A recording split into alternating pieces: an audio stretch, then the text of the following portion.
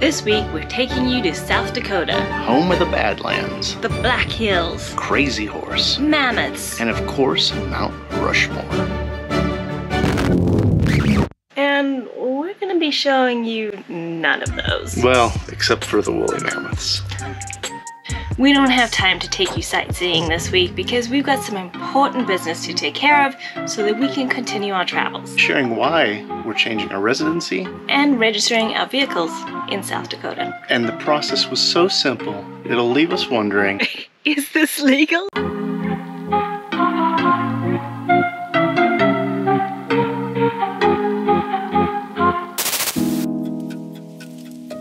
While we were having such a great time in Colorado, we needed to travel to South Dakota to take care of some business. We traveled up the 25 with a plan to stop in Wyoming at a Harvest Host winery to break up the trip. We found ourselves in the middle of nowhere, nothing around for miles. And then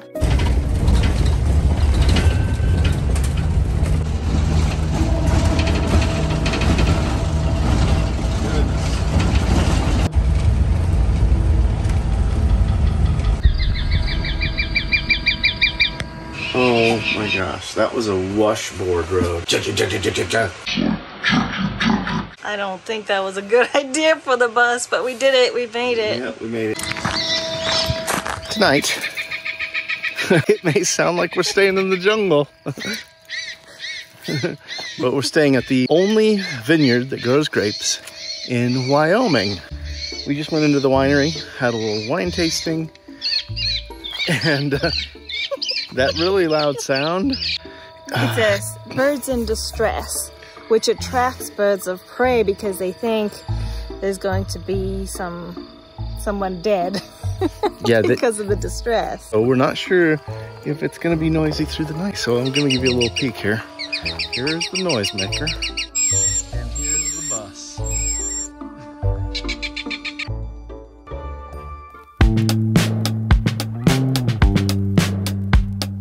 We headed out the next day and had our first run-in with viewers Jim and Julie. Nice to meet you guys. Who spotted us in the wild at a rest stop. In each new state, we're blown away by the changes in the landscapes. But arriving at a new camp spot, there is always a little apprehension. What's it going to be like? What's over that hill?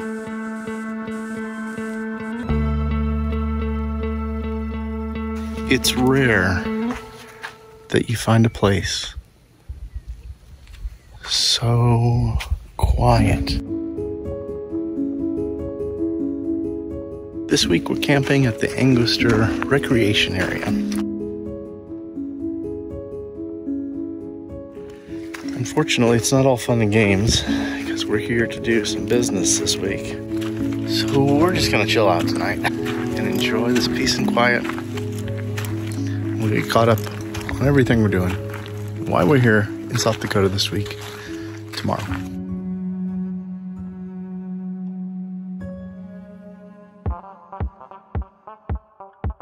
So the reason we're in South Dakota is to get driver's licenses and change over one of our vehicle registrations. So all you need to do is stay one night in South Dakota and then you can become residents. Or at least that's what we think. So we headed out to the town of Hot Springs to find out. Your destination is on the left. Wow.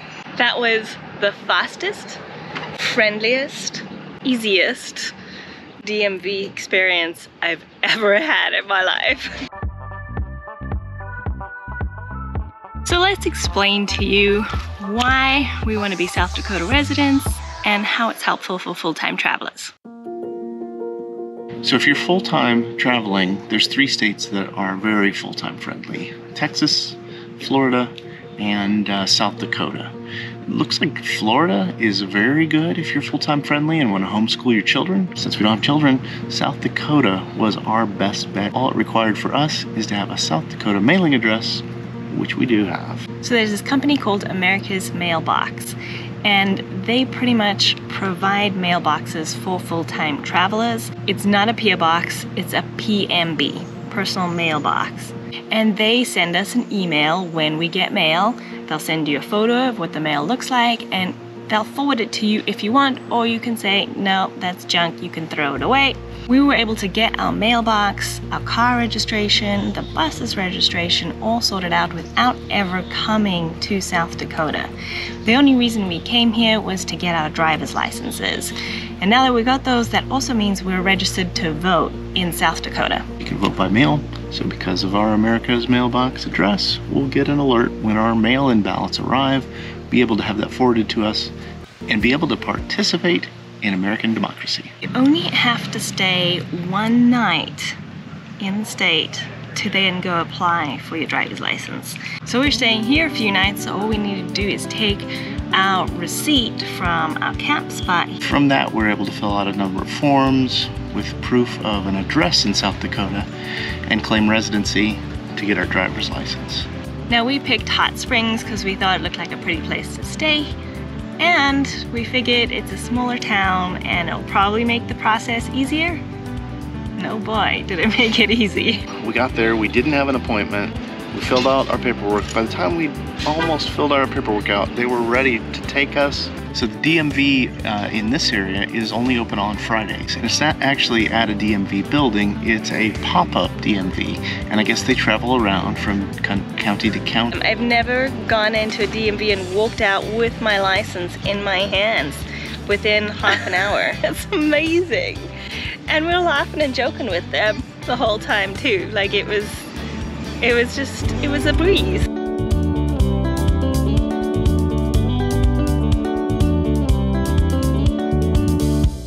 We're running out right now to the little town of Hot Springs. We gotta head to the library to get some paperwork printed out.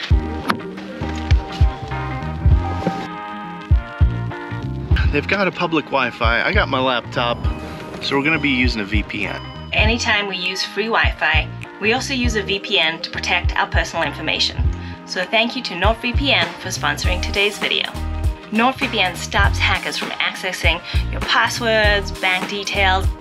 Meaning the bad guys can't steal your information. Think of it as like a virtual tunnel that keeps your information safe as it travels through it. Plus, it lets you access even more TV shows and movies than you normally can. Like, if I wanted to watch The Office, it's not available in the US. But if I go and change my NordVPN access to say I'm in the UK, now I can watch all 9 seasons of The Office. I like this chair. It is ergonomically correct. Get an exclusive deal with 4 months free off of a 2-year plan with our link right here, nordvpn.com/Rehabitate. Plus, it's risk-free with NordVPN's 30-day money-back guarantee. Big thanks to NordVPN for sponsoring today's video. Now let's get back to business. Very easy transaction at the treasurer here in Hot Springs to get our updated registration for the Jeep. So that means we are now legal to drive the Jeep around, entitled to our South Dakota registration. Well, we are here for business and we've got a ton of work to get done as well. Well, it is the weekend and we thought we'd go explore some of the hot spots in town. Today we're heading up to the Mammoth site, and this is a pretty unique place. In 1974, a developer bought this land, was going to turn it into houses, and found some woolly mammoths buried under the dirt.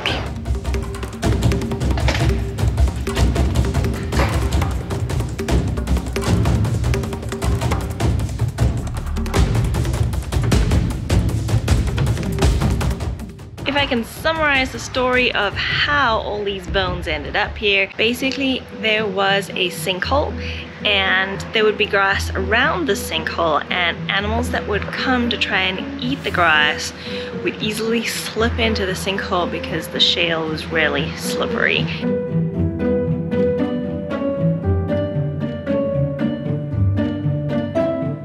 And this was thousands and thousands and thousands and thousands of years ago. So one of the animals that fell in pretty often was a mammoth. So apparently by counting the tusks that they found of the woolly mammoths, there are over 60 of them here in the sinkhole. I think just seeing the size of how big they are, we're massive. These giant short face bears were massive. They were like 6 feet tall. This thing is amazingly huge. He makes the North American black bear look sweet and cuddly in comparison. I mean, I wouldn't want to try cuddle him.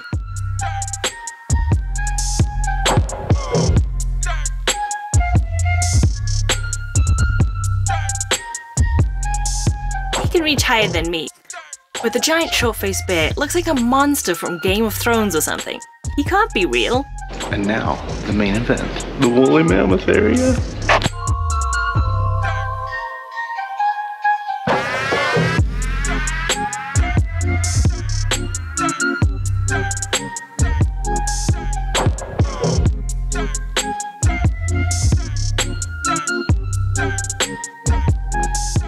You don't quite realize how big they are until you can see that they could walk over you and clear the top of your head.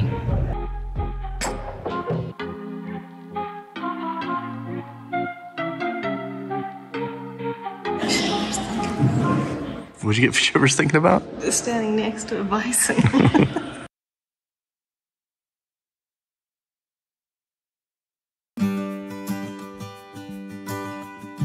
And of course, in a town called Hot Springs, we had to go for a dip.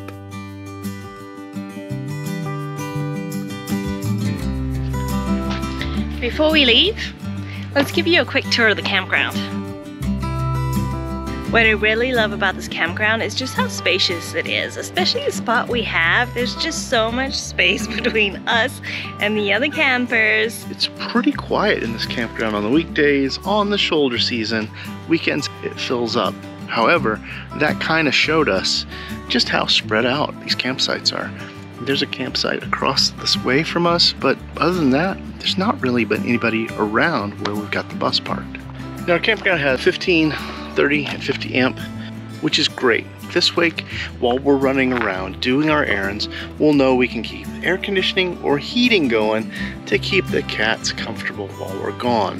One note on the campsites here, the pedestal for your electric is way back in the corner. I got my 25-foot 50 amp out and I couldn't reach it. So I had to go get my 30 amp. I got a 50-foot 30 amp, ran it back. It's working fine. What I don't like so much is this aluminum picnic table.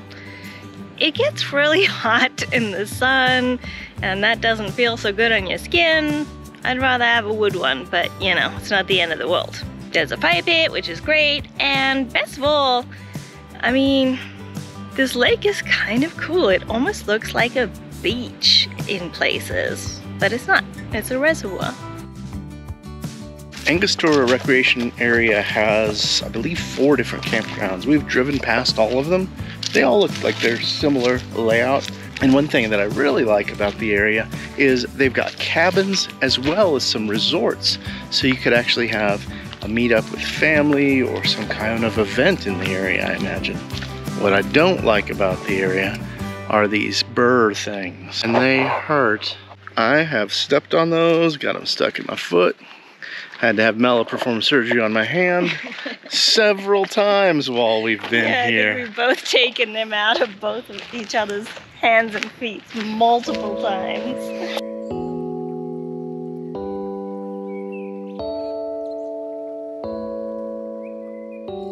Now, we talked to the ranger. He said the water's very low because there's a drought. Surprise, just like there is everywhere. It's actually 16 feet lower than it normally is, which means there's this massive beach here. And just like Mela said, it almost looks like you're at the ocean.